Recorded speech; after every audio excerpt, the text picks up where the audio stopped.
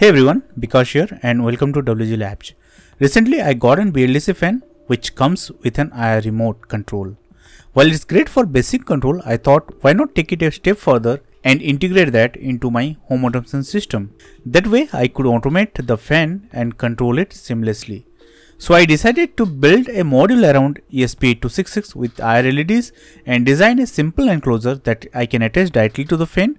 That way the module allow me to replicate the remote signal, making the fan fully controllable through automation. With that plan in mind, let's get started.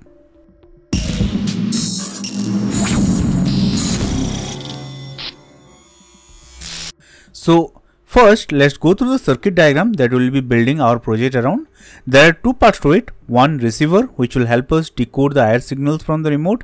This decoding will be a one-time process. Once we have decoded for each button presses, we no longer need that circuit. So I'll be building that around an Arduino Uno, and I'll be attaching a T-stop IR receiver which will basically take the signal from the remote, and I'll be using a certain Arduino sketch which will dump the signal that is being received by the Arduino Uno to the Arduino console.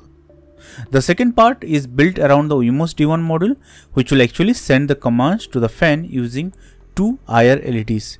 The LEDs will be connected to a GPIO pin, and along with them we are going to attach another visible LED which will indicate when the module is receiving commands.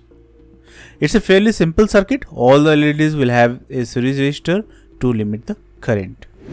So this is the 3D enclosure that I have designed, which I'll be printing using my 3D printer to house the LEDs and the WEMOS module, and then it can be attached to the fan. Now we need to capture the data from the remote that came with the fan. As shown earlier, I have connected an IR receiver to the Arduino Uno, which is connected to my laptop. To start, let's install the IR remote library. Then from the example, upload the receipt dump sketch to the Uno. Now press each button on the remote to get the code or data for that particular button that has been pressed. I have shared all the data for my Atomberg fan remote control in my Git repository. You can get the link down below in the description. For each key, we are going to save the raw data payload or the array from the Arduino console. Be careful to save the raw data array for each button, and we'll be using those later. This is a one-time activity, so we are not including the IR receiver circuitry in the final module that we'll be building and will be installing or attaching to the fan. The IR transmitter module is also very simple, as we saw earlier. I'm going to place the LEDs and the WEMOS module in the 3D printer enclosure. So let's quickly finish that. Then we'll flash the WEMOS module with task motor and send the button command to the task motor using MQTT.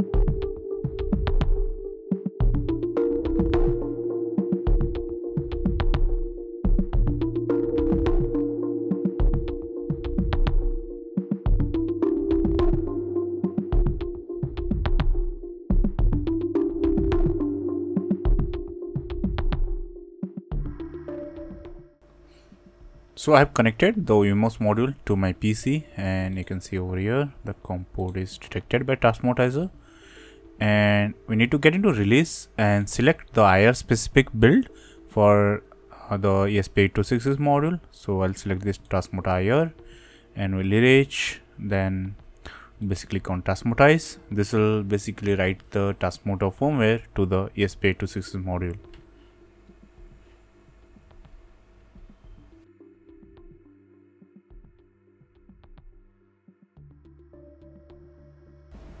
Now as it is flashed, let's configure the Wi-Fi credentials.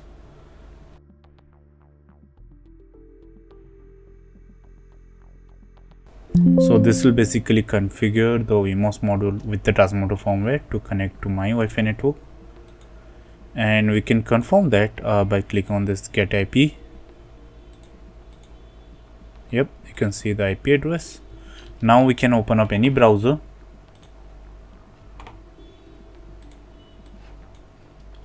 and paste in the IP address, and it should show the basic information about the test motor module or the firmware. and you can see the version that is flashed with. Okay, now from the task motor UI, we first need to get into configuration, configure module, and we change that to generic. And once the device restarts, again let's get into configuration, and now we'll configure the GPIO pins. So basically here D1 is used for the IR LEDs. I'll configure that for IR send, and D2 is configured or connected to the LED. So I'll just configure the LED and save it.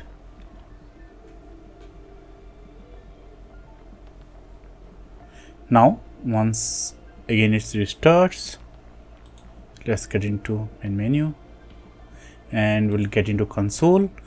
Here we are going to configure a rule that is like when the task motor receives a command for IR send, it will turn on the LED for a certain time and then turn it off.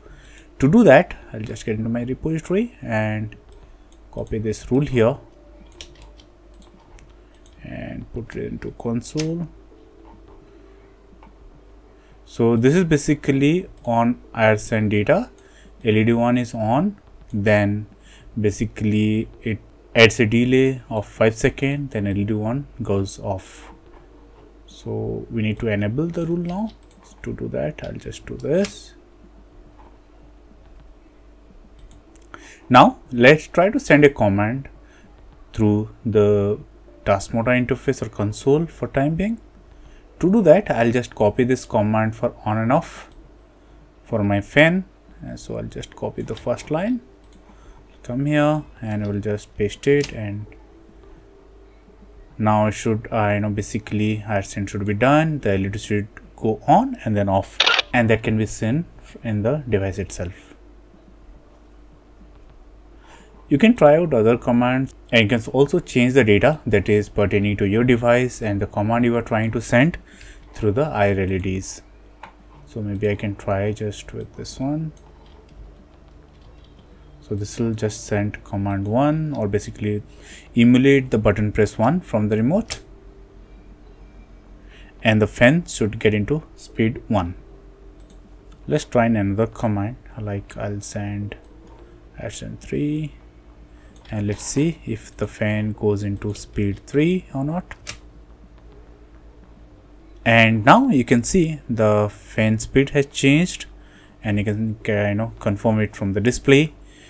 And you can try out other commands if you're interested. Now post this, let's get into MQTT configuration and configure this with our MQTT broker, so that we can control it from other platforms like OpenHAF, or just publishing the MQTT message using Node-RED or so, or any other tools.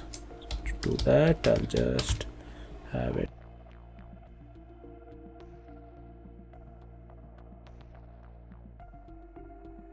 Once the device restarts, let's get into console, and we can see this is the topic where we need to publish our infrared data, so that it can send the data through the LED to the intended device. Basically I'll get here, and as it is connected to broker, okay, I already have it here. So the topic will be like IR send, that is command/device identifier, then IR send, and we can basically send the same payload that we have been sending but without the IR send. So for example, let's take this button 4 and let's send it. Oh sorry, not from here. Let's go here and publish it, and you can see it will be detected by the task motor. So like that we can send other commands through the MQTT interface, and our device can be controlled.